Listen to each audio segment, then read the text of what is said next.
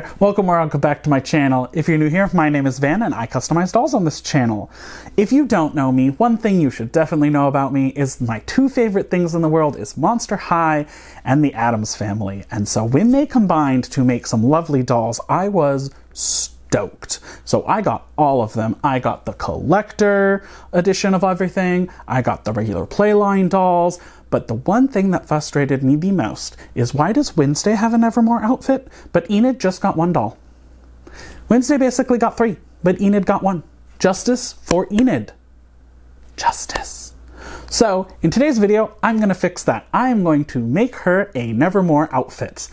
The other thing I am going to do is I am going to make Wednesday a new Nevermore outfit because there are certain things I just didn't feel like fit the Monster High aesthetic that they gave her, like her whole physical outfit. The shoes, we're not going to talk about the shoes. The tights are great, the hair's awesome, the little thing is great. What is that coat? That coat is terrible. So we're going to fix that. So I'm going to show you how I made their new outfits. So let's go. So to start with, I'm going to be using these two different fabrics, which are custom dyed. I did purchase them from Hobby Lobby, but I did have to dye them purple and gray to match Enid and Wednesday respectively. And I am using another pattern from DG Requiem or Rad Doll Clothes. And with some movie magic, we're going to just cut it out. And I'm going to solely be working on Enid's for this video, and then I'm going to show you what Wednesday's look like afterwards. Now, once we have it all cut out, we are going to be adding a dart onto the front parts of the blazer. This is to kind of fit with the exaggerated waistline that all Monster High Gen 1 dolls have. And after tracing it on and sewing it, this is what it ended up looking like. But we're going to set these aside and I'm going to work on the sleeves. Now the sleeves have this cute little faux cuff on it to make it look like the white shirt actually goes all the way down to the bottom of the sleeve. And that's what it looks like, all ironed and everything. And so next we are going to work on the collar. The collar is stitched together in the back and then glued down around all the edges to make a finished product. And once we do have that collar all done, we're going to finish constructing the body of the coat. So the coat does have two back pieces and two front pieces, so we're going to attach those together at the shoulders. Make sure to attach it properly at the shoulders or you'll have a really awkward looking design. And then you do have to stitch the entire back together.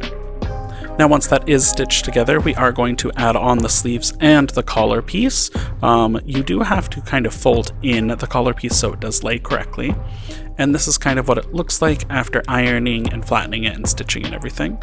Now we're just going to stitch the side seams, add a little Nevermore emblem on them, and this is how the jacket turned out. I really love it. I think it's super cute. And now we're going to go work on the vests.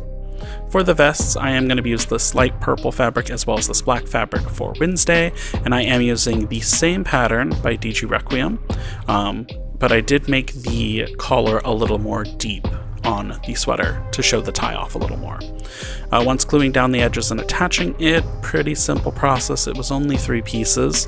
We're going to just add a Velcro in the back, and this is what they ended up turning out like. Kind of unassuming on the hanger, but super cute on the actual doll.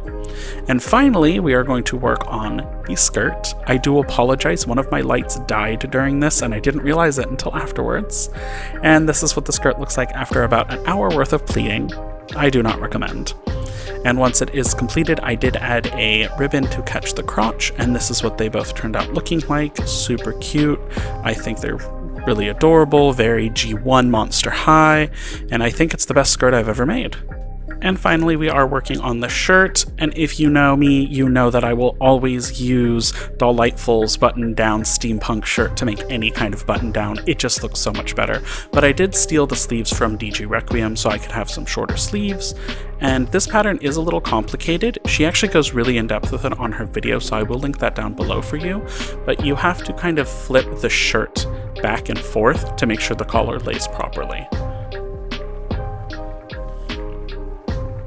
Now that that is all attached, this is what it looks like with the collar. The collar and the shirt is the same piece, so it is seamless here.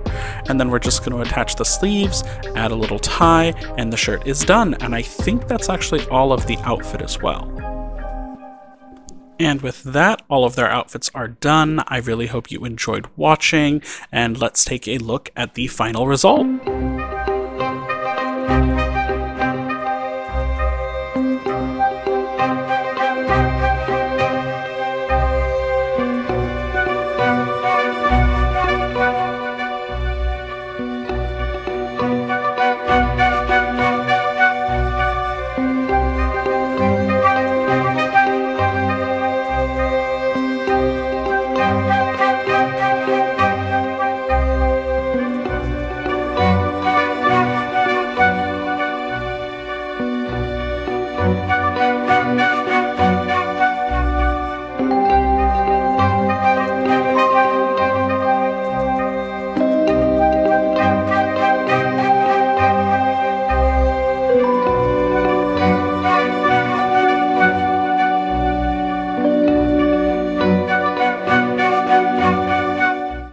this is how they turned out. I think they turned out so cute.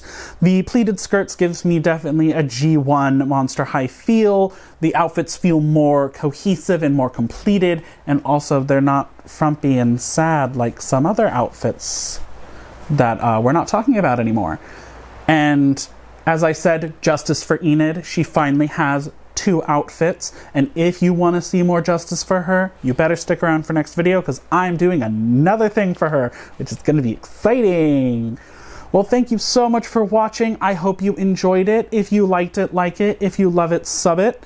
If you are excited for the next season of Wednesday, go ahead, drop a comment. Let's chat about it. I'm excited. Well, thank you so much for watching. I hope you all have a wonderful rest of your day. Bye!